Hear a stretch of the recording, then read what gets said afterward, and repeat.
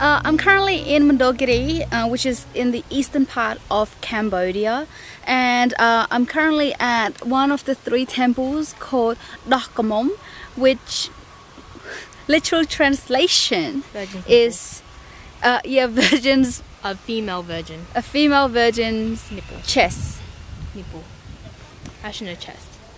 Chest is a much more positive word. And there are 3 small temples.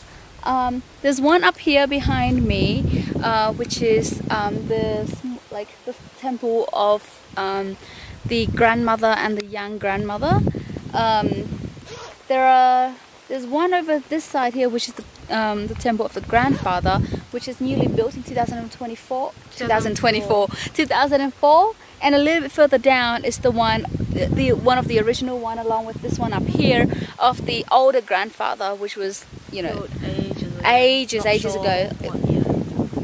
But I'm not quite sure what year it is, but the old grandfather and this temple here is the one, is the old one, where the new one is just across from here.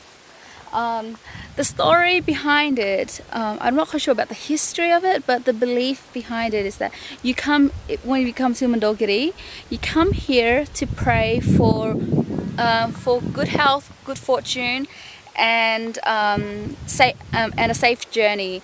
And what you do is you come in, you buy dragon fruits, 4 or 5 dragon fruits, not 2, not 3, but 4 or 5 dragon fruits. You bring in, and they have. What we did was we bought the dragon fruits and we bought some. What is it called? Lighters and incense sticks. But you don't have to buy incense and lighters because they do have them here. Just bring dragon fruits. And bring some money with you because, bring some money. Because the thing is, you come here and you pray for the good, the good fortune, the good luck, for good health and for a safe journey. But you also, there's a bag on the statue, and what you do is you bring your money and you offer that money to the grandparents.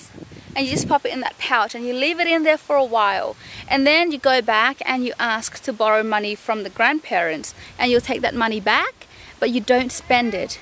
You just put it safe in your wallet. Just fold it up and recognize which note it is, and just pop in your wallet and don't spend it. And the belief is that money will bring you wealth. You borrow that money to as an investment for your business or whatever that you're doing, and in return that money will bring you wealth, and in the future when you're wealthy you would come back and thank them. And you don't have to go to all 3 temples to pray, you just go to one of the 3. That's it. But yeah, that's it, that's the story. The other benefit of coming up here is the scenery. It's so pretty. You like it? It's pretty. It's really pretty.